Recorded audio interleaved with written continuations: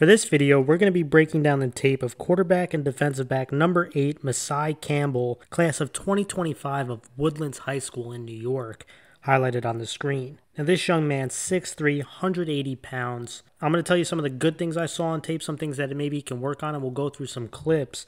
But before we continue with the breakdown, if you like this kind of content, make sure you give that thumbs up and subscribe for future videos. And think about joining our Patreon for some added perks and coverage and to help support the channel. And now getting back to our breakdown, and let's start with the good. And this young man has some good frame to him, right? Solid size, I mentioned listed at about $180, 6'3", throwing motion pretty fast. Saw some really strong throws, pushing the ball, deep concepts, intermediate throws at the numbers or outside the numbers when he's in the middle of the field, and even some tough throws that he made under pressure.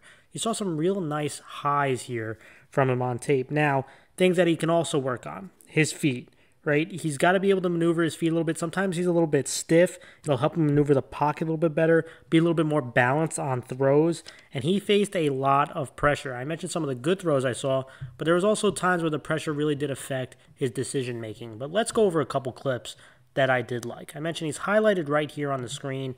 Let's just talk about him pushing the ball. And you can see on the right side, they have 3 defenders. They're in a 2x2 concept, 2 receivers to the right, 2 receivers to the left. We're going to focus on the go route on the bottom of the screen. And we're going to see him push the ball, right? And you can see they're playing man coverage away from the 3 defender side here. And as they hike the ball, I love that he gives a look to the right, right? He gives a look to the right and then comes back left. And that's something that, again, small little nuances that quarterbacks can do to open things up for their offense and to kind of push the safety to the other side. And again, very subtle, but I like how he starts there and then comes back. And I think more quarterbacks need to learn how to manipulate a defense by doing that. Right? You know where you're going, and look at the delivery right here. Really delivers a strike. The DB was kind of playing a short route, right? He's kind of on his heels a little bit. The receiver goes right by him, and he delivers it. He doesn't float it. He delivers an absolute strike here. Let's go to another play. Highlighted right here. This time he's got 2 backs, 2 receivers to the left. We're going to focus on the 2 receivers side.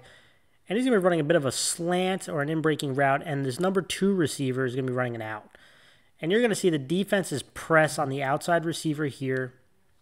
And the safety's playing off, and they're going to be playing man on each other right here. So again, a lot of space in between the second receiver, and on that out, that's where they're going to be looking to go. But you're going to see the defense brings pressure right here, right? The defensive end does a really good job getting by the tackle very quickly. And so this quarterback, he's going to have to make a throw with pressure in his face. And he knows where he wants to go. He wants to go on this out route. So you got to deliver the ball in the middle of the field, actually really even close to this hash. So this is a long throw with somebody bearing down, and he takes a big shot right here. But look at the ball placement. Right on the numbers, towards the outside.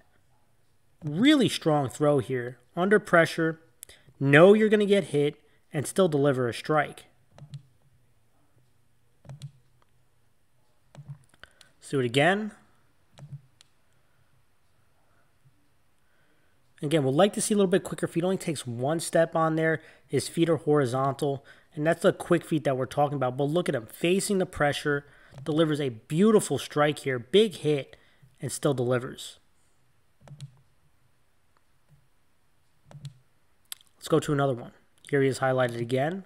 Again, similar concept we saw in the last play. You're going to see this outside receiver is going to be breaking towards the inside. Stopping right here. You're going to see an out route.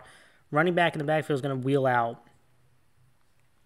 Now defensively, this number 2 defender is kind of be hanging out in the flats. But you can see, again, pressure coming off the edge very fast.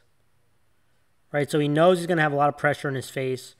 And by the time he's processing this, you're going to see this flat defender taking away this in-breaking route.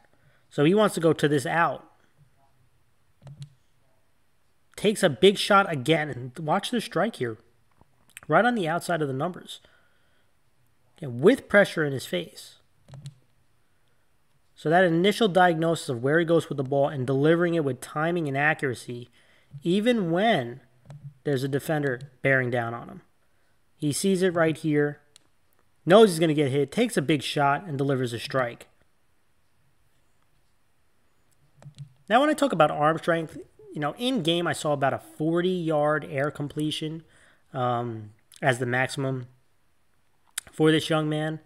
And we're going to see it right here. So this is one of the more powerful throws that I've seen on him. So you're going to see him highlighted here.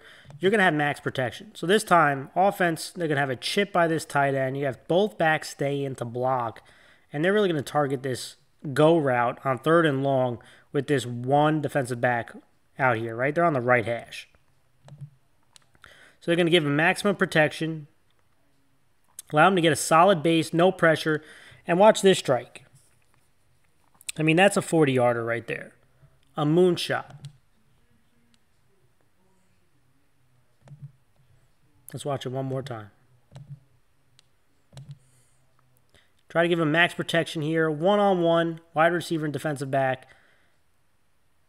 Get enough time to step up into the pocket and deliver an absolute bomb.